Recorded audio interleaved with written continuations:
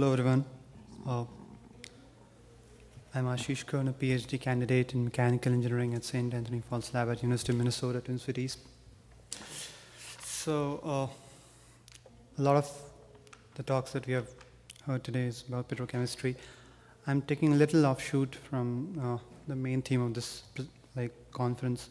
I'm talking more about the chemical engineering aspects, particularly bubbly flows. So today I'm going to discuss a robust image analysis approach for high void fraction gas liquid flows. To begin with, so as we all know, bubbly flows occur frequently in natural systems, lakes, reservoirs, and many other places. And bubbly flows are also employed and used in many industrial applications, particularly in petroleum, energy producing, and chemical industries. We use them in aeration, hydrogenation processes, wastewater treatment, fluoridation cells, bubble columns, spargers, and so on. So to characterize these different processes, which include bubbly flows, which are actually important in many chemical and biochemical processes, which I mentioned, it's really important to know what's the interfacial area that's available for heat and mass transfer, pressure drop, and so on. So how do you measure bubble size distributions? Well, there can be two techniques, intrusive or non-intrusive. Intrusive techniques are essentially those techniques which actually intrude in the flow. For example, suction probes, conductivity probes, wire mesh sensors. On the other hand, you might have non-intrusive techniques like velocimetry techniques or digital image analysis, which is what I'm going to talk today about. So what are the advantages of digital image analysis? First of all, we have a lot of flexibility. It's a lot more robust to the optical properties of the dispersed phase. Optics alignment is far easier, and you can get information on bubble size, velocities, and all. But it has certain limitations as well. For example, when you have bubble images, you have to computationally process them, and it all depends on the quality of images you produce. And again, the technique has to be robust to be able to process all sorts of images from all sort of backgrounds and all. For example, I'm giving you 4 typical examples of bubbly flows here. The backgrounds are different, the void fractions are different, and one single technique may not be able to process all the images. So it has to be robust. Well, now coming to the relevance of the research that I am doing.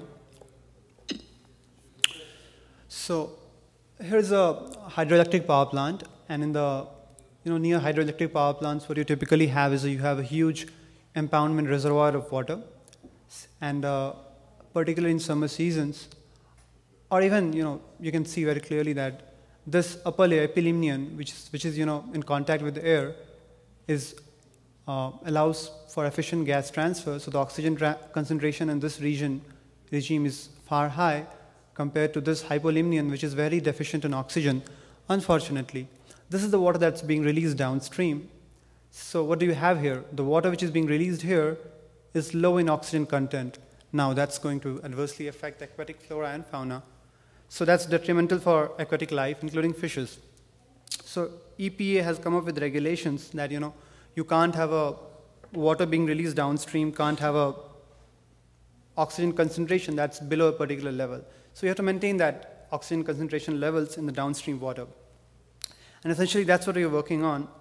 We're trying to come up with techniques which can actually aerate or ventilate the water that's being passed through these hydroturbines. So among many techniques which have been proposed, one of the very efficient techniques that we are trying to implement is aerated hydroturbine, where we are actually aerating the flowing water through the hydroturbine itself, because the turbines move at very high speeds. There's a low pressure generated, and if you bleed a port outside, it's going to suck in atmospheric air, which is going to be entrained into the flow. So we worked at Cepheid high-speed water tunnel, and we have a prototype of, here we have a small design of a turbine blade, which is ventilated. So you have all those air ducts going in here, through which we are actually going to ventilate air. And we have a Cepheid high-speed water tunnel at St. Anthony Falls Lab, and we mount this blade into the tunnel and ventilate this hydrofoil and carry out various measurements, which I'll be showing here. So experimental methodology includes shadow image velocimetry It's essentially very simple. Here's a turbine blade, we ventilate it. The ventilated air breaks down into bubbles, and we have a high-speed camera which actually measures the size of these bubbles. We have pulsed LED light source for, focused illumination. So what did I do? Oh, okay. So in the high-speed water tunnel, we mounted this turbine blade, which forms a bubbly wake, and in the wake we capture this sample bubble image. And we did this at different locations to be able to characterize the bubble size distributions at various locations downstream. And we developed an image analysis technique which could actually detect not only the in focus, but also the bubbles which are slightly out of focus. If you looked at here, we restrained the ventilation to about the center of the turbine blade so that all the bubbles stay within that small field of view so that we can actually capture them using our high-speed images. So our image analysis technique, the most challenging part of these techniques is to resolve bubbles from clusters, because bubbles often form those clusters, and it's very difficult to resolve those clusters, as you can see over here, for example here. That's what is actually challenging. And as you can see in the processed image, you have blue and red, and there's a magenta as well. I don't know whether you're able to make it. But the red ones are the resolved clusters, essentially. So here's a little bit detail about image analysis technique, which I don't think I need to go into that much detail. But essentially, we convert a grayscale image into a binary image and then categorize bubbles into tiny bubbles, intermediate bubbles, and large bubbles. And then we process them separately. So we'll discuss the cluster processing, which is what the novelty of this whole technique was. So we take all the clusters, we choose one single cluster, and as you can see, the cluster with hole inside that's an in-focus cluster, because there is a very sharp intensity gradient. But when there is no hole in between, which means that there is no intensity gradient, that's out of focus.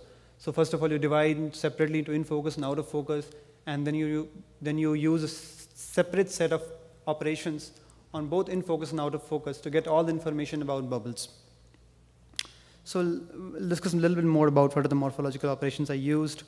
So pretty much it goes like this: we skeletonize, and we do a whole bunch of techniques to finally get the information about all the individual bubbles, and then we finally measure the size and shape of the bubbles.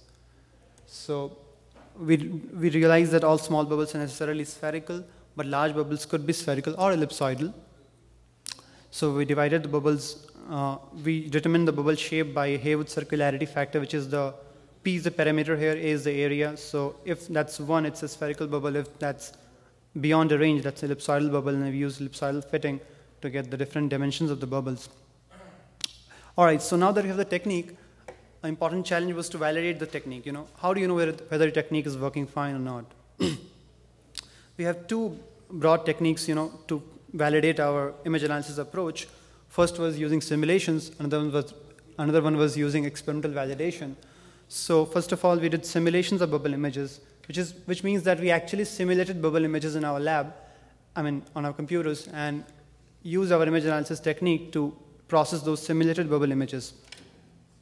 So I'll show you one single bubble measurement using our simulation, and then a whole polydispersed bubble size distribution measurement, and then we'll talk about experimental validation. So here is an image from experiment.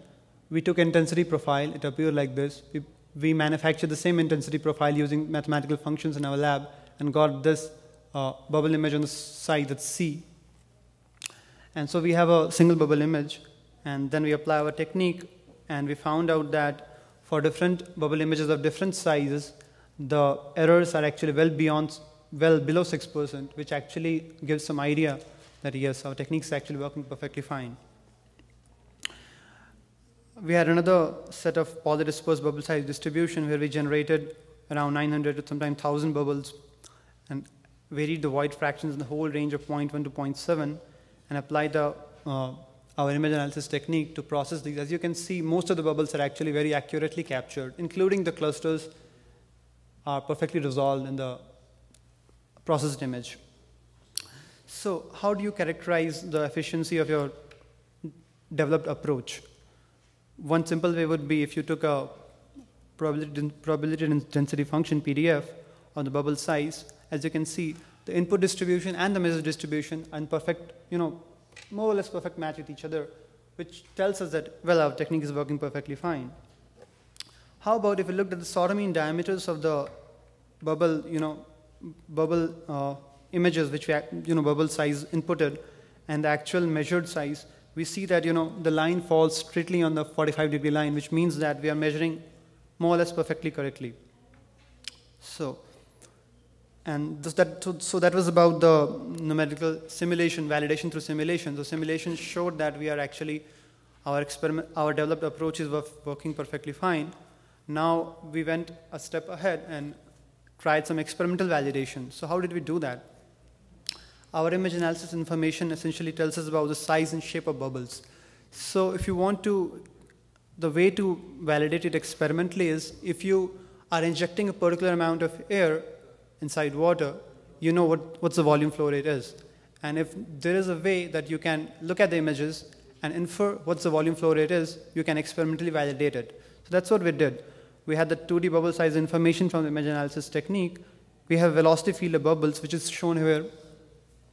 And we use the volume and the velocity of the bubbles to actually infer the volume flow rate that's being actually injected inside. Something like this. I don't think this is important to notice. This is just showing you the calculation, the way we did it. But what's important noting here is the blue line is the amount of air that we are putting in, 0.5 liters per minute. And at different locations in the wake of hydrofoil, turbine blade, I mean, you can see that image analysis technique actually accurately predicts the amount of flow rate. So that's about the experimental validation. Now we use this technique to study a whole bunch of phenomena that's actually happening in the wake. For example, how the angle of attack of turbine blade would affect the bubble size distribution, how would the Reynolds number affect the distribution, and so on. So as you can see, different bubble size distribution PDFs being shown here. We also noticed the effect of increased ventilation. So if you increase the amount of air that you're ventilating, there'll be a consistent rise in the sotomy diameters D32 over here. As you can see, with the increase in ventilation or the void fraction, the sotomy diameter increases consistently. And that happens typically because the more amount of air you put, the greater amount of coalescence happens in the underwater in the wake, and the greater coalescence results to larger bubble sizes, leading to greater sotomy diameters. We also identified distinct bubble breakup and coalescence regimes in the wake of a turbine blade. But we observed that initially number of bubbles increases, but later on it decreases, which suggests that initially bubbles are breaking up, but as they go far in the wake, they are actually coalescing and the numbers are decreasing. So this is how we actually validated it, by capturing the bubble size distribution at different locations. So here it's suggestive of a breakup event, whereas if you go downstream in the wake, you will see a coalescence event happening. We did some high-speed imaging to actually look at the mechanisms of bubble breakup and coalescence and see if it actually matches the bubble size distribution that we are getting from image analysis approach. So we realized that when the large bubbles break up, there is no generation of those very tiny bubbles which was seen in the last slide. As you can see, there is a huge peak at 0.2 millimeters, which indicates that there is a huge concentration of those small size bubbles. But when we look at these breakup events through high-speed cameras, we don't see those tiny bubbles forming. So we ask this question: where do these small bubbles come from?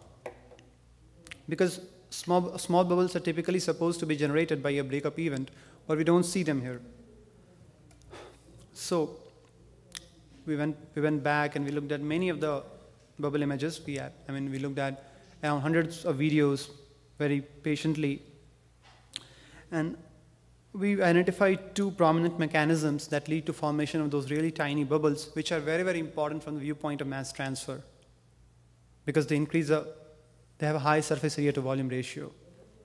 So one of the very prominent mechanisms of those bubble generation was bubble tearing. For example, when you have a large bubble and in its wake you have small bubble traveling, it will eventually collide with the large bubble because of the acceleration, and then tear a portion of the large bubble, resulting into all those tiny bubbles which we saw in the peak.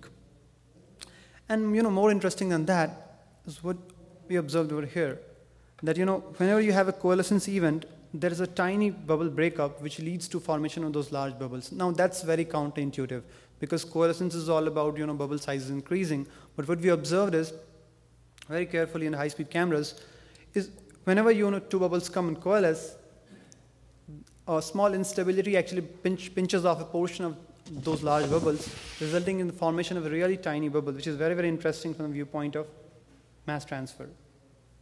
As you can see here, two bubbles come, coalesce, but there's a pinch off forming those really small bubbles. And we also observe some really large bubbles by, generally, the coalescence events are successive. So two bubbles come and coalesce, but we also observe that there is sometimes, what happens, there is something called cluster coalescence. So what that means is, multiple bubbles come together, approach each other simultaneously and coalesce with each other to form a really large bubble, which is what we observed from high-speed imaging. So that was kind of counterintuitive. This mechanism was counterintuitive. So finally, to conclude, we developed a robust image analysis technique. The technique was validated in two different ways, by simulations and by experimental validation.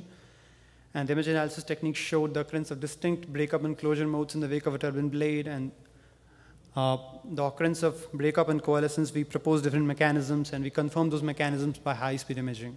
So I think, and we finally acknowledge the support from Department of Energy, Office of Naval Research, and Alstom Energy and Transport Canada, Inc. So I think that's what my presentation was. If you have any questions, I'd be happy to answer.